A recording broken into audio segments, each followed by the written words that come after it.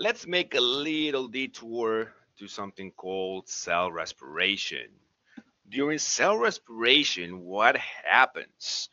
Glucose, we also know as food, okay, is going to be broken down. It's broken down into carbon dioxide and water and ATP.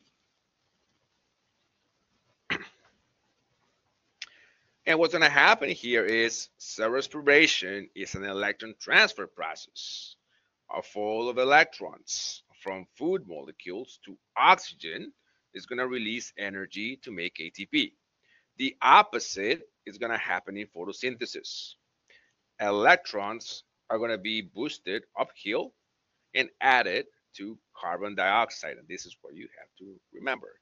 The electrons that once they had all this energy, okay, they're going to pass this energy and boost it uphill and going to be added to carbon dioxide to be able to produce sugar. The sugar will be glucose. And that's how we end up with glucose. Remember, one of the main products of photosynthesis, or the main product of photosynthesis, is going to be glucose. How do we do it? Electrons are boosted uphill. Okay, you're going to be added to these electrons that have a lot of energy. With energy, are boosted uphill and added to carbon dioxide to produce glucose. And if I go back here really quick, during cell respiration, we're seeing the opposite.